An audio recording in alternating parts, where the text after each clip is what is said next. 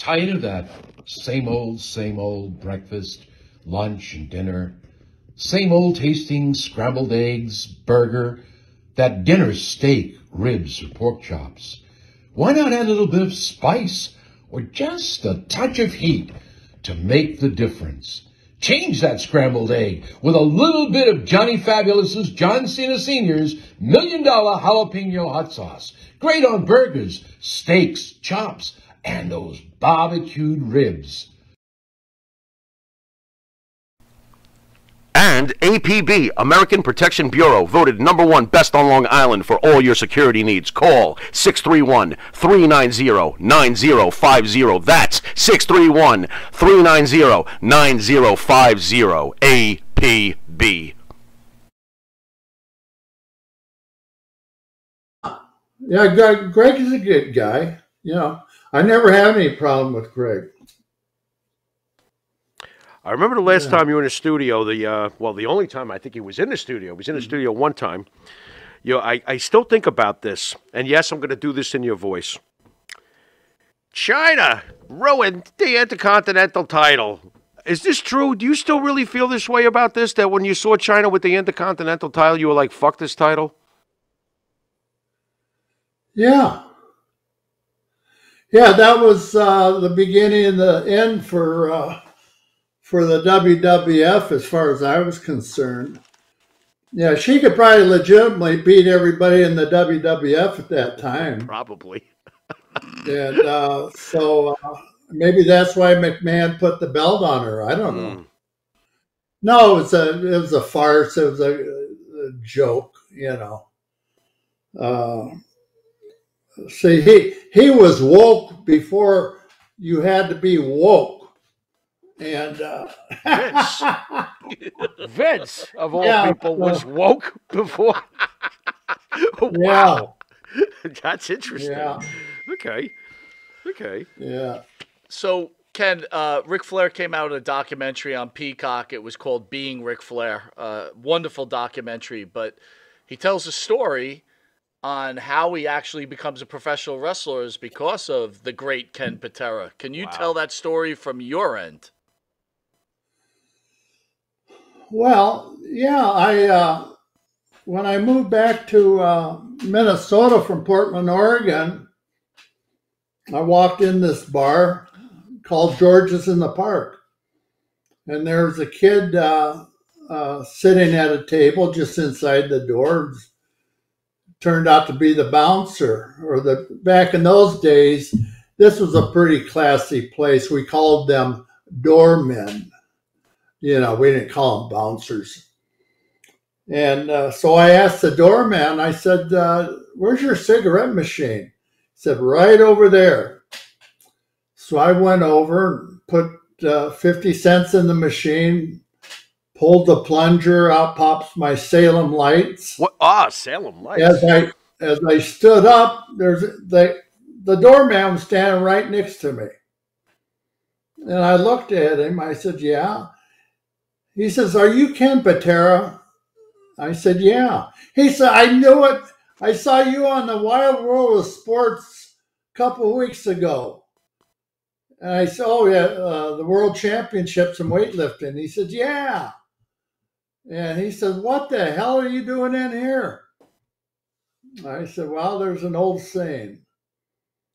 Everybody's got to be somewhere at some time. Here I am. And anyway, so I went, I said, I see there's a bar in the back here. I said, I don't want to go to the nightclub up front. They had a big nightclub up front, dinner theater and everything. And I just wanted to get a couple beers. So he said, yeah, go back to the Red Dog Saloon. And it was a working man's bar. So that's where all the guys come in the back after work. You know, they have mud and shit on their boots, and their Levi's are torn, their shirts are torn. And anyway, I went back there, ordered a couple beers. Next thing, you know, this was getting late by that time. So next thing I know, here comes this blonde-haired kid again. And I look up from the table. He said, Mr. Patera, you mind if I sit down and have a beer with you? I said, no, go ahead. And that was Ric Flair. That's when I found out his name. And I said, yeah. I said, how long have you worked here? He said, about a year. I said, do you like it? He says, yeah, it's a great place to work. And so anyway, we got to know each other. You know, we got drunk in the Red Dog Saloon. Nice. And so I told him that I was staying with my brother, Jack. Jack was defensive line coach for the Minnesota Vikings at the time.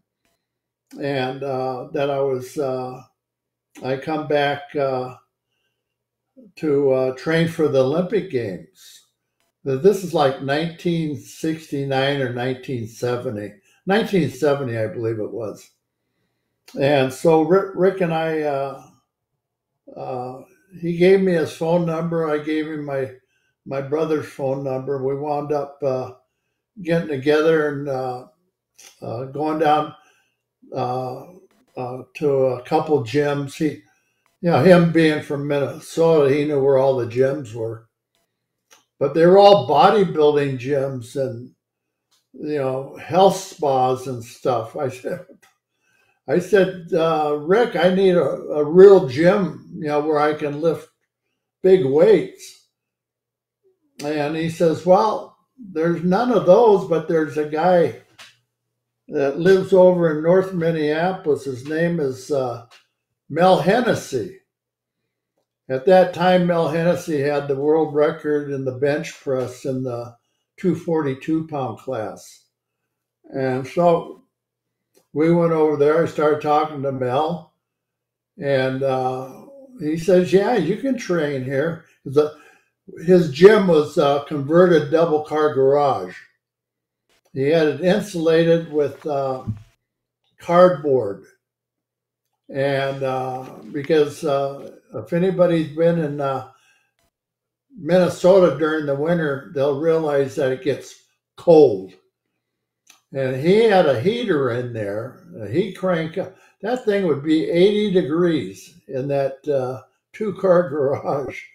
But it was plenty big enough for powerlifting and Olympic lifting. And so, yeah, it was a good place to train. Yeah, beautiful. And then Rick would come over, and he had a membership at a sports and health club. And he went over there. I used to go over there with him once in a while, jump in the steam room and the whirlpool and stuff. Mm. That's a good-looking guy. Yeah.